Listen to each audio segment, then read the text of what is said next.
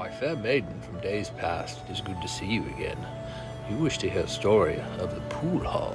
Yes, sit for a spell. Let us tell this tale. You see, in the days before, children were entertained with all sorts of locations. The drive-in theater, the bowling alley, the skating rink, but yet there was another location where we would spend our time socializing. This was the pool hall, yes. In this place, many tables were available, 8 foot, 9 foot. We would play the game of billiards on the table, 8 and 9 ball. Yes, and we would socialize amongst our friends. Many nights, activities would occur, fights. Love would be created and ended. All would occur within the great hall of pool. Yes, many a coin would be spent there as well. I remember these days well. These times of being away from home were much different, much simpler, and yet more entertaining.